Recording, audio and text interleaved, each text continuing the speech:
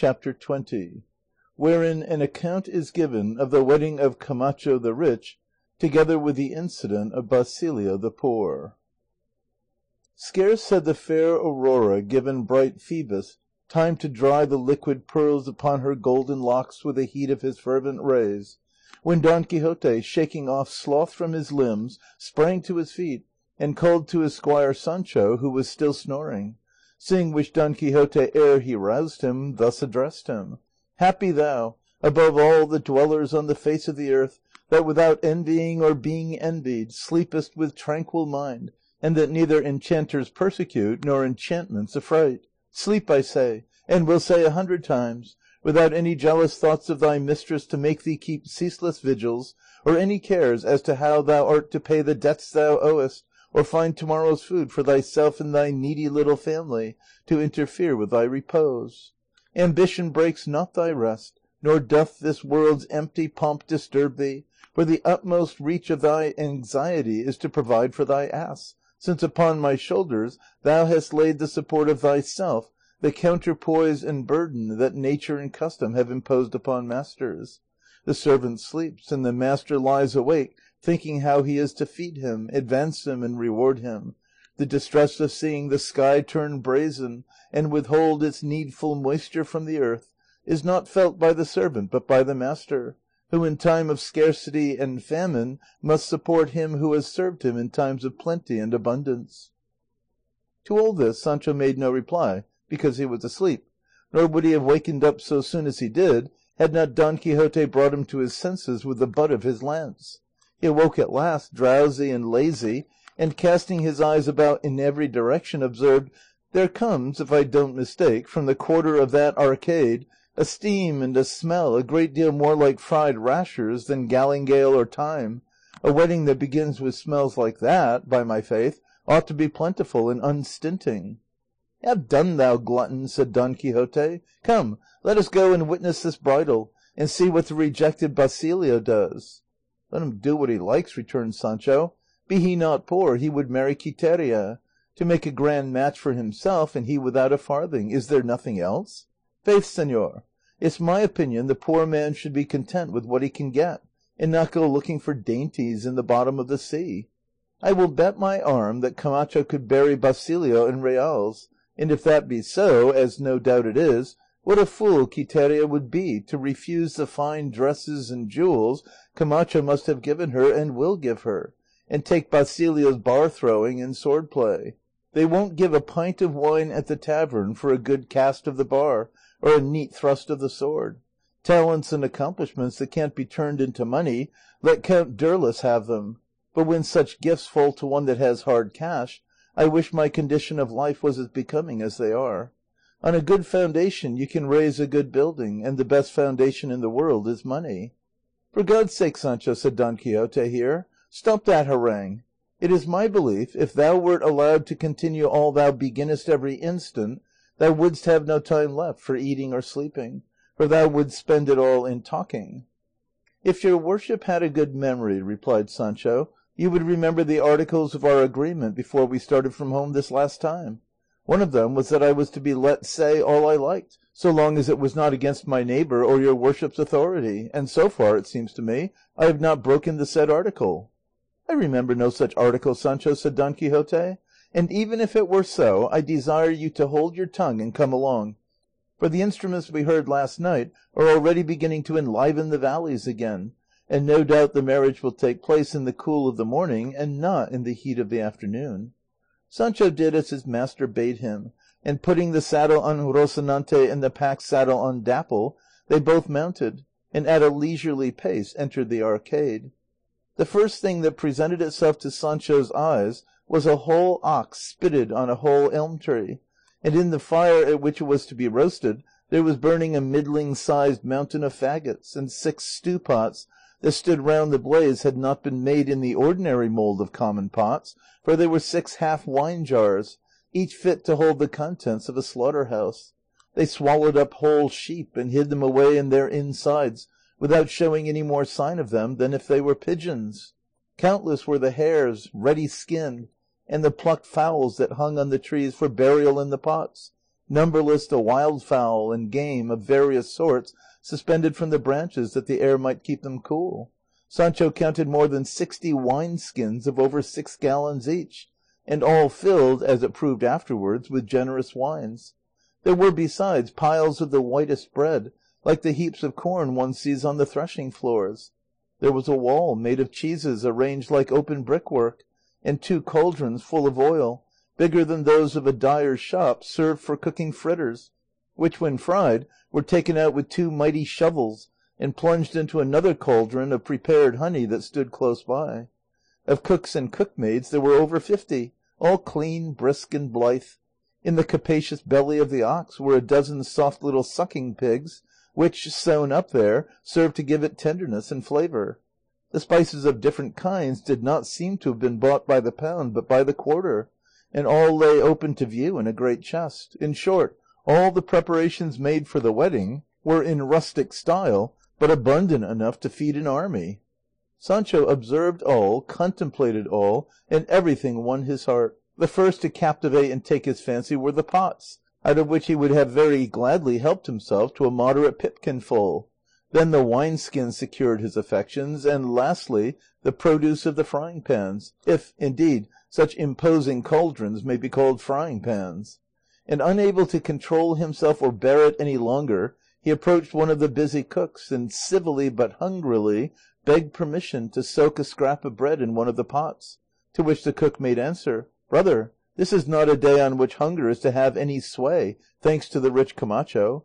Get down and look about for a ladle, and skim off a hen or 2, and much good may they do you." "I don't see one," said Sancho. "Wait a bit," said the cook. "Sinner that I am, how particular and bashful you are." And so saying, he seized a bucket, and plunging it into one of the half jars, took up 3 hens and a couple of geese, and said to Sancho, "Fall to, friend, and take the edge off your appetite with these skimmings until dinner time comes." "I have nothing to put them in," said Sancho. "Well then," said the cook, "take spoon and all, for Camacho's wealth and happiness furnish everything."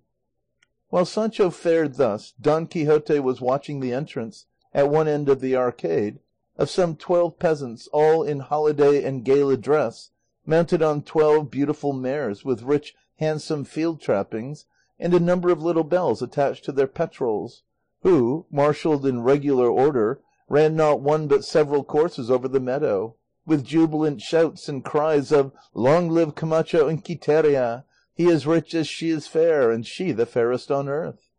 Hearing this, Don Quixote said to himself, "It is easy to see these folk have never seen my Dulcinea del Toboso, for if they had they would be more moderate in their praises of this Quiteria of theirs." Shortly after this, several bands of dancers of various sorts began to enter the arcade at different points, and among them one of the sword dancers, composed of some 24 lads of gallant and high-spirited mien, clad in the finest and whitest of linen, and with handkerchiefs embroidered in various colours with fine silk, and one of those on the mares asked an active youth who led them if any of the dancers had been wounded. "As yet, thank God, no one has been wounded," said he; "we are all safe and sound."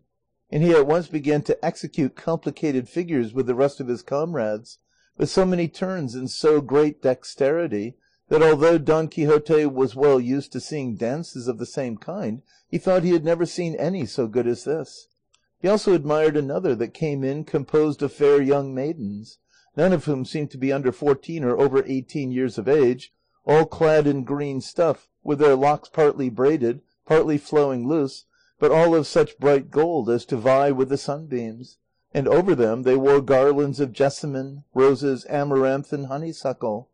At their head were a venerable old man and an ancient dame, more brisk and active, however, than might have been expected from their years.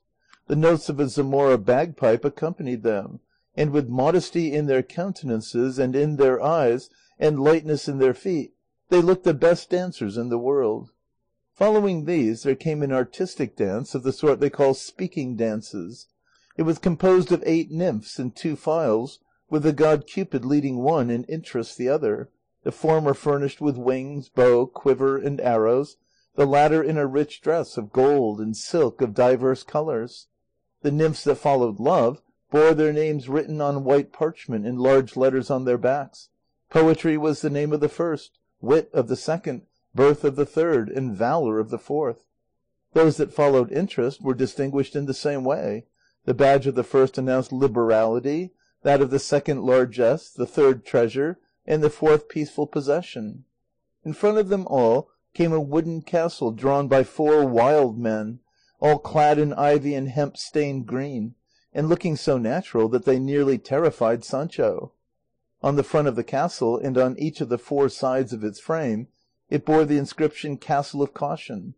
4 skilful tabor and flute players accompanied them, and the dance having been opened, Cupid, after executing 2 figures, raised his eyes and bent his bow against a damsel who stood between the turrets of the castle, and thus addressed her: "I am the mighty god, whose sway is potent over land and sea.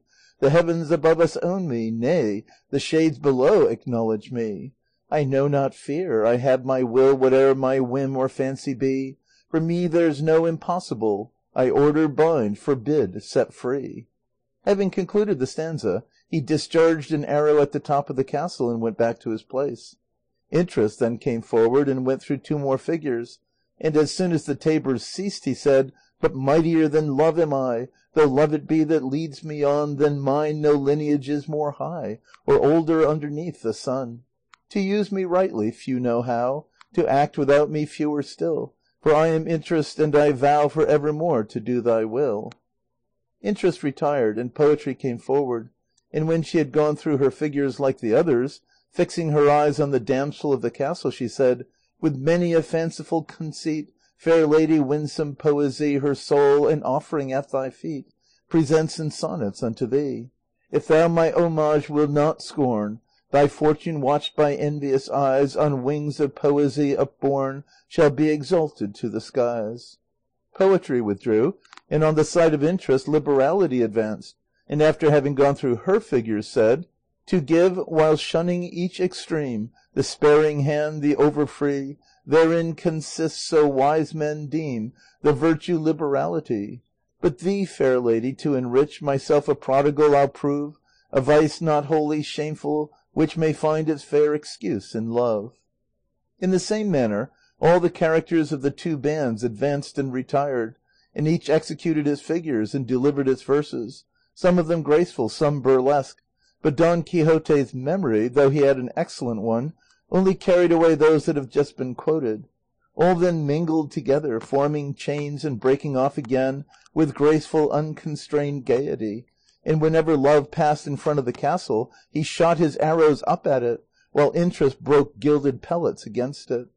At length, after they had danced a good while, Interest drew out a great purse, made of the skin of a large brindled cat, and to all appearance full of money, and flung it at the castle, and with the force of the blow the boards fell asunder and tumbled down, leaving the damsel exposed and unprotected.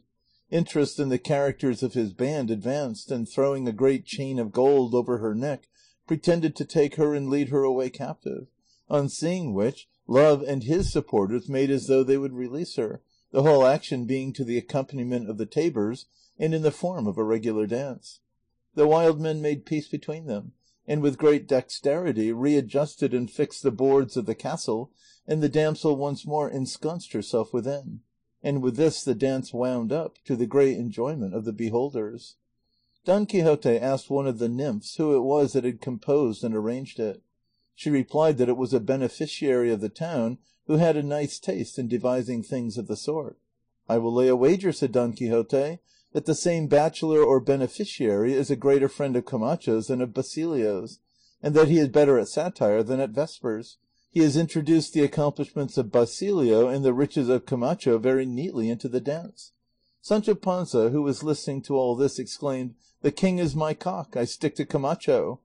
"It is easy to see thou art a clown, Sancho," said Don Quixote, "and one of that sort that cry, 'Long life to the conqueror.'"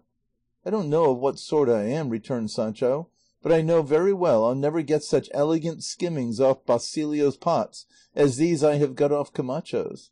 And he showed him the bucketful of geese and hens, and seizing one began to eat with great gaiety and appetite, saying, "A fig for the accomplishments of Basilio! As much as thou hast, so much art thou worth, and as much as thou art worth, so much hast thou. As a grandmother of mine used to say, there are only two families in the world, the haves and the haven'ts, and she stuck to the haves. And to this day, Señor Don Quixote, people would sooner feel the pulse of have than of no. An ass covered with gold looks better than a horse with a pack saddle. So once more I say I stick to Camacho, the bountiful skimmings of whose pots are geese and hens, hares and rabbits, but of Basilio's, if any ever come to hand, or even to foot, they'll be only rinsings. Hast thou finished thy harangue, Sancho? Said Don Quixote. Of course I have finished it, replied Sancho, because I see your worship takes offence at it. But if it were not for that, there was work enough cut out for 3 days. God grant I may see thee dumb before I die, Sancho, said Don Quixote. At the rate we are going, said Sancho, I'll be chewing clay before your worship dies, and then maybe I'll be so dumb that I'll not say a word until the end of the world, or at least till the day of judgment. Even should that happen, O Sancho, said Don Quixote, thy silence will never come up to all thou hast talked, art talking, and wilt talk all thy life. Moreover, it naturally stands to reason that my death will come before thine, so I never expect to see thee dumb, not even when thou art drinking or sleeping, and that is the utmost I can say. In good faith, señor, replied Sancho, there's no trusting that fleshless one, I mean death, who devours the lamb as soon as the sheep, and, as I have heard our curate say, treads with equal foot upon the lofty towers of kings and the lowly huts of the poor. That lady is more mighty than dainty, she is in no way squeamish, she devours all and is ready for all, and fills her alforjas with people of all sorts, ages and ranks. She is no reaper that sleeps out the noontide. At all times she is reaping and cutting down, as well the dry grass as the green. She never seems to chew, but bolts and swallows all that is put before her, for she has a canine appetite that is never satisfied. And though she has no belly, she shows she has a dropsy, and is athirst to drink the lives of all that live, as one would drink a jug of cold water. Say no more, Sancho, said Don Quixote at this. Don't try to better it and risk a fall, for in truth what thou hast said about death in thy rustic phrase is what a good preacher might have said. I tell thee, Sancho, if thou hadst discretion equal to thy mother wit, thou mightst take a pulpit in hand and go about the world preaching fine sermons. He preaches well who lives well, said Sancho, and I know no more theology than that. Nor needst thou, said Don Quixote, but I cannot conceive or make out how it is that the fear of God being the beginning of wisdom, thou, who art more afraid of a lizard than of him, knowest so much. Pass judgment on your chivalries, señor, returned Sancho, and don't set yourself up to judge of other men's fears or braveries, for I am as good a fearer of God as my neighbours, but leave me to dispatch these skimmings, for all the rest is only idle talk that we shall be called to account for in the other world. And so saying, he began a fresh attack on the bucket, with such a hearty appetite that he aroused Don Quixote's, who no doubt would have helped him had he not been prevented by what must be told farther on.